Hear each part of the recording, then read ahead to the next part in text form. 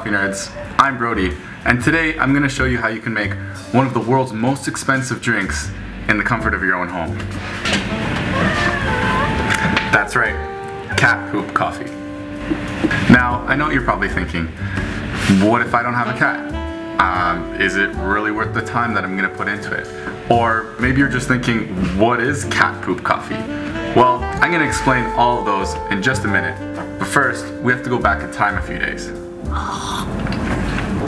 So, I was asked to do some cat sitting for a few friends of mine for about 2 weeks, and I thought, what a better time to try out this experiment than right now. So, I've got some green beans here, and I just want to see how Simba takes them. Come on. Come on. Here. Looks like he likes them. Eat up. Eat up. So that was 3 days ago. Why don't we go check on the progress? Hey, Simba. What were you doing in there?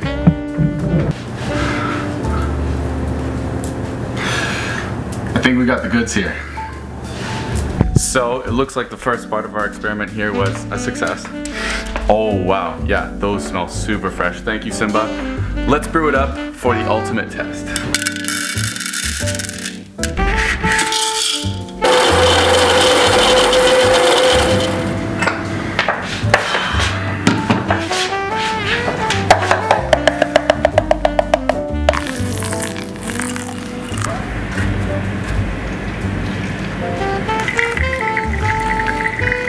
Hey, you want some?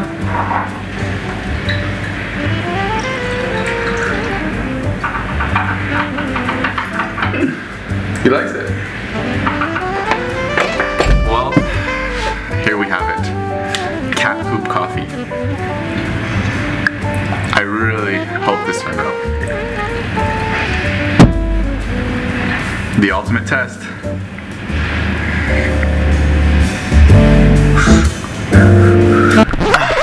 Okay, alright. I know you're skeptical, and you should be. You know that I didn't really feed green beans to my friend's cat.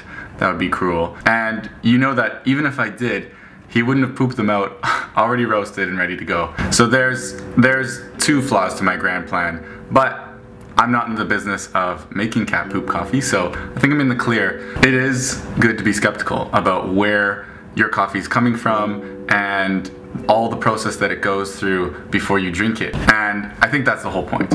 That being said, I am going to explain to you, probably for some of you who are wondering, what is cat poop coffee? I've never heard of it. Others might have heard of it, but they don't really understand what the whole process was. Is it really a cat? Does it actually poop it out?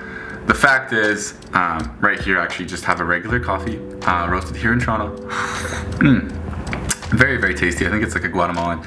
Basically, there's different versions of what we would define as cat poop coffee. In Indonesia, it's commonly known as Kopi Luwak. It is one of the most expensive coffees that you can buy out there. I've seen a few places sell them here in Toronto. In Central America, South America, there's a kuwati. It's called kuwati. It's like this little, I don't know if it's like a rodent, but it's just like a marsupial, let's say. And it eats the coffee cherries, poops them out. The luwak in Indonesia poops them out. And then I remember the first time I ever heard about this was years and years ago when I was back in Vietnam. And they said it was a cat, but I think it's just called a civet. And so basically they get these animals to eat the cherries, or there's two different versions of it. There's the version where they've gone out and collected the cherries in the poop that the animals have pooped out after eating the cherries in the wild. That's one thing. Another thing is there's some practices where they're actually keeping these animals and force feeding them to eat these cherries, or maybe, you know, there's a more humane way to do it. But anytime that an animal is caged for our pleasure, it makes you think a little bit. That being said, when I'm drinking this coffee, who's to say, how am I supposed to tell that this has actually gone through the process of being digested by an animal? I wouldn't necessarily be able to know. I might be able to guess the process, whether it's a washed or a natural process, maybe even a honey, maybe even a carbonic maceration. We'll get to that in another video. But I think that's the question, you know? So where is this coffee coming from? What is the process that it's going through? And is it just? Should we be doing this? And so that is the whole explanation of cat poop coffee. It does have its pros and cons. We don't actually know if sending it through an animal does anything to the quality of the coffee. My theory, and I think other people might agree, is that the animal actually knows which cherries or which beans are the best. They might not have defects, they might be at their prime ripeness, and so of course the beans that you get through that animal are going to be the best beans. That could be a big part of it.